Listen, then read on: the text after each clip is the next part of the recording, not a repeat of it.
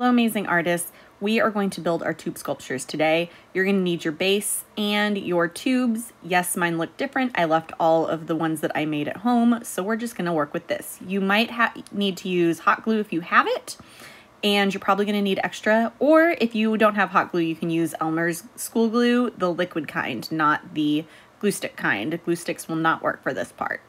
So to start off, you're going to need at least 2 tubes so that they can lean on each other. You're going to put your glue down and set your first tube in it, and then you're going to put glue down in another spot. And you're going to set your second tube in it, and you're going to lean them together, and you're going to add some glue right where they touch.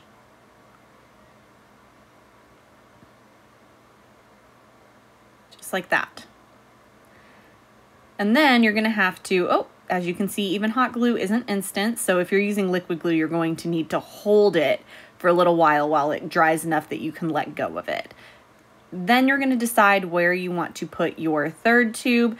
Try to remember that you are figuring out not only where you're placing the tubes and how the tubes look, but also how the negative spaces, the spaces in between the tubes look. You're also looking at the way that the shadows work on the base and within the other tubes.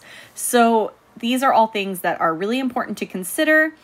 You want to look at it from multiple angles while you are deciding where to glue things. And I recommend making a pretty good base of tubes to start off with. You might recall that I said your bare minimum of tubes was 5, and I've already used 3 tubes. So it really does benefit you to have more than 5 tubes to make a really cool looking sculpture. All right, now after you get a good base going, you can start building up with your tubes as well. So I'm going to work on my base.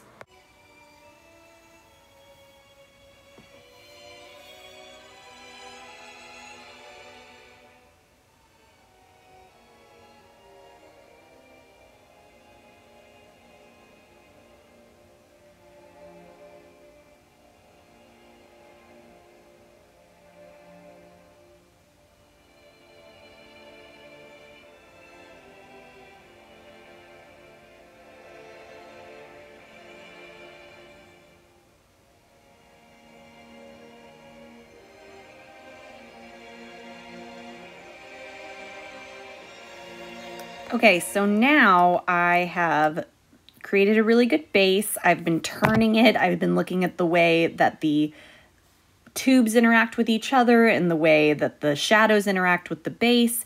And now I'm ready to start really building up. So to do that, I'm putting some glue on tubes, and then I'm just holding it until the glue dries.